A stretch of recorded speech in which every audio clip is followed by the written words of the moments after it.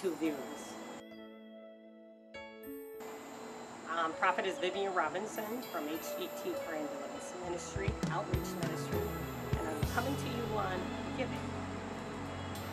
There's a scripture that says in St. Luke 6:38 that says, "Give and it shall be given unto you, pressed down, shaken together, and running over. And will God give back into your bosom?" And it's very important for us to give. And you see that God gave first. God gave first by giving his son. And then Jesus gave second by giving his life for us.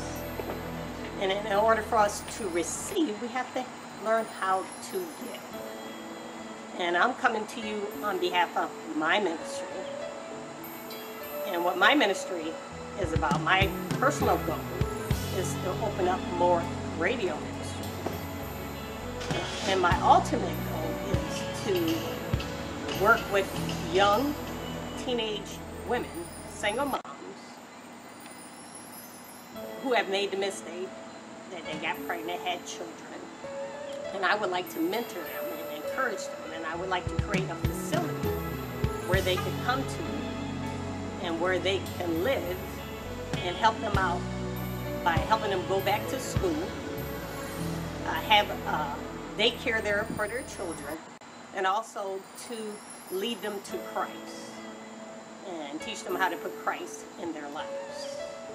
And if we put Christ first, we can be victorious in all things. But some are young teen moms, they don't have people that they need to mentor them, and that's why they have went astray. But you know, just because you mess up once, God allows us another opportunity, and I would like to let these young women know that their life is not over. That there is hope. Jesus gives us hope. And I would like to encourage, and I always feel that we need to give back. God has blessed us and has prospered our ways, and we also need to give back. So that's my ultimate goal. So I challenge you, petition you, that you would sow a seed into this ministry.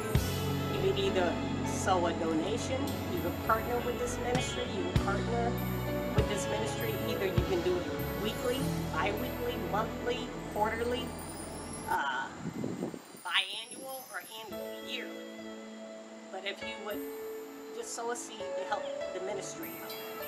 And if you do that, God will bless you for blessing the woman of God. And God bless you.